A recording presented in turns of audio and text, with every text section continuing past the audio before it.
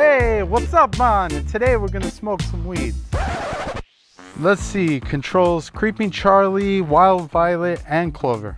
This stuff sounds like it should work pretty good, right? If you struggled with Clover or Creeping Charlie, then you probably tried several herbicides from your local big box store and probably haven't had the best success with them. And the reason why these herbicides don't work that well is because Clover and Creeping Charlie require a very specific herbicide that most of these ones at the big box store just don't contain. So in this video, I'm gonna show you a brand new commercial grade herbicide that just got released that's guaranteed to smoke all your clover. And if you guys are struggling with Clover and Creeping Charlie, I just want you guys to know you're not alone. We're also struggling with some clover right now, but the good thing is, me and you, we're gonna take care of them today, and I'm gonna show you exactly how to do it. So we're over here in my backyard right now, and we're starting to have a patch of clover pop up. Now the issue with clover and all these other creeping type weeds like Creeping Charlie and Wild Violet is that they spread through underground rhizomes, which are stems that spread horizontally, and they send up multiple shoots. Now the issue with that is if we don't take control of this, it could potentially spread all across our lawn, and before we know it, we could have a full-blown clover lawn and there wouldn't even have any grass left. But the most important thing is that we act fast and we don't wait any longer, because if we don't, it's going to start spreading and we're going to have a lot more issues. But the good news is I have something that we can use that's going to smoke all this clover.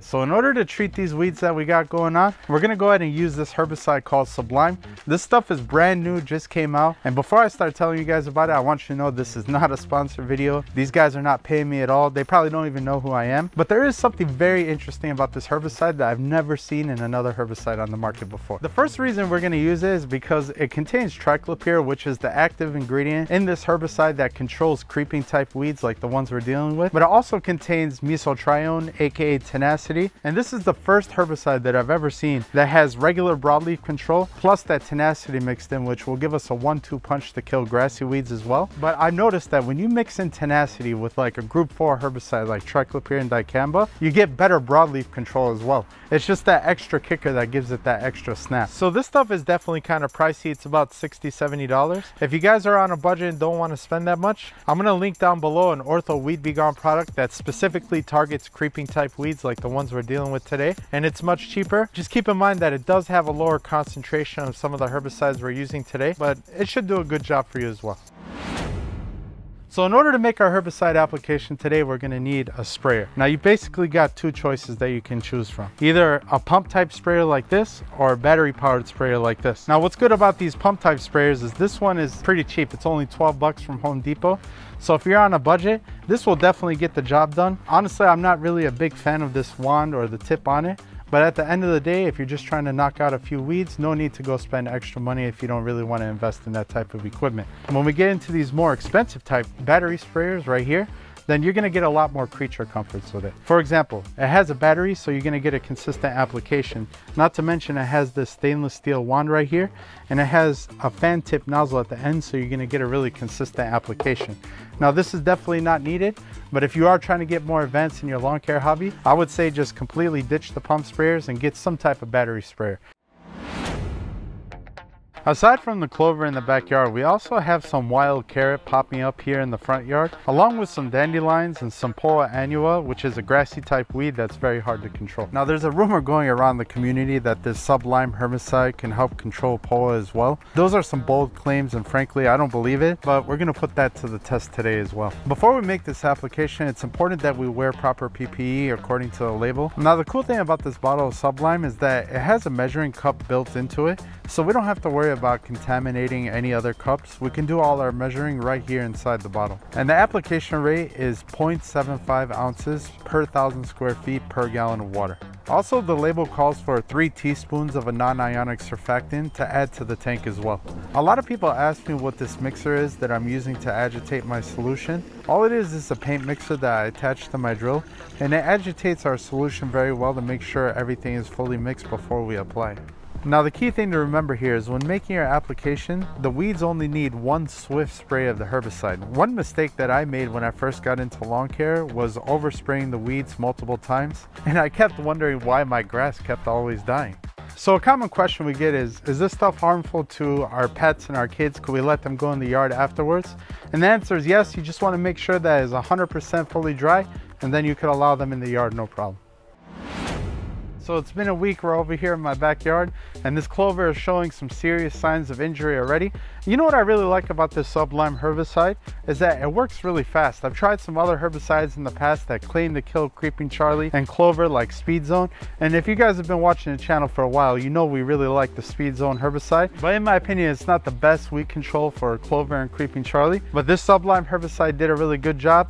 I don't think you're going to get much better than this. So we're over here in the front yard. We just got done with the mow, and I gotta say it's looking pretty darn good for us being in a drought right now here in Chicago. So you guys know we're all about showing you guys results here on the channel. I'm trying to find where those dandelions and that wild carrot were, but I literally could find zero evidence that those weeds even existed. That's how good this Sublime herbicide actually works. Usually with some other weed killers I would see like a skeleton remaining, so at least I could show you guys on camera, but there's literally nothing left of those weeds. Now when it comes to Poa annua, we're definitely starting to see some bleaching happen to it. You know, does that mean it's dead? Probably not. But at the end of the day, I'd much rather have some injured Poa than not do anything at all. Now, my expectation when applying this herbicide was that it wasn't going to kill the Poa. So the fact that the Poa doesn't look like it's completely dead is not that big of a deal. But I am glad that it's doing something to it at least. One thing I do find interesting is that on the Sublime label, it says that it doesn't bleach any grasses, but I'm seeing bleaching here. It's not that big of a deal. I mean, I'm used to it with using Tenacity, but I just thought that might be worth mentioning that if you do apply Sublime, then you could definitely get some bleaching in your lawn. Now the one downside to the Sublime herbicide is that it can't be used on warm season grasses. So any of you guys that do have warm season grass, I invited my friend BYD from Bermuda Grass Central to come and let you guys know what you could apply to your lawn without injuring it, specifically Bermuda grass. Hey George, BYD here. Guys, as you can see, I'm in one of these big box stores, all right? Let me show you some of these homeowner store-bought chemicals that you can put on your yard, on your warm season grass. And remember guys, you have to always read the label. All products are not made for all warm season grasses. There's a difference. So if you're looking for one that kills clover, creeping Charlie, wild violet, this is your one right here, guys. But look, it's not going to tell you what grass it works on. It's going to tell you what you should not put it on right here. One of my favorites right here, guys. Works pretty much on everything. If you read the label, it does not say it works on creeping Charlie, but works on clover and wild violet. But saying that, you got to flip this over. It's going to tell you what grasses it works on. Make sure you read the labels, guys. That's how you know if this stuff is going to work on your warm season grasses. Hey BYD, I appreciate that, man. Thank you so much for chiming in. Now keep in mind guys that his recommendations were only for Bermuda grass. If you guys do have St. Augustine or Bahia or centipede grass, then you're gonna have to get more specialty type herbicides that cost a little bit more. And if you're a beginner to lawn care and you're thinking about using weed and feed, then watch this video right here. In this video I show you all the reasons why you shouldn't use weed and feed, and then I give you a much better alternative. And with that, this is George from Princess Cut. Peace.